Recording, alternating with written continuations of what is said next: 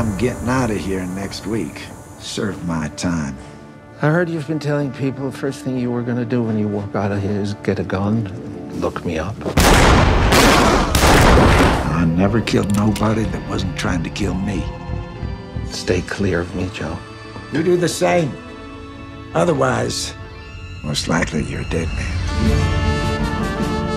Senor Max Borlund is a private investigator. I wouldn't try anything foolish. Walk away from that gun. Joe Cribbens. What, you know? He's a dangerous man. My whole life I've done impulsive things. They don't always work out.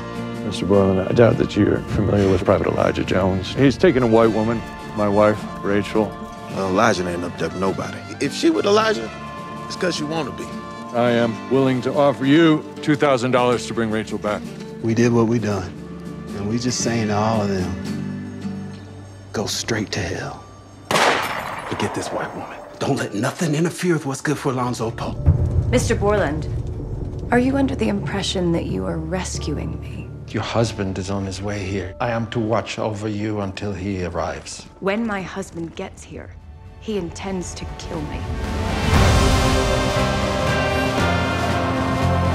You lock me up to burial, Vargas might not like it one damn bit. If Tiberio Vargas becomes angry, it could be trouble. Are you getting nervous?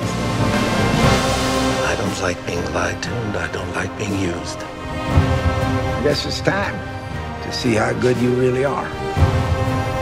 Maybe the easiest way out of this mess is to shoot you. Who the hell are you? I'm the fellow with the gun. Most men are afraid to be mid-cards. You will follow orders.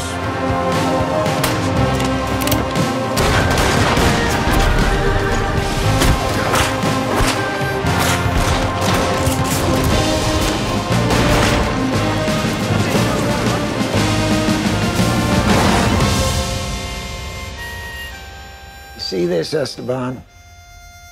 You put a gun in it, and it's the devil's right hand.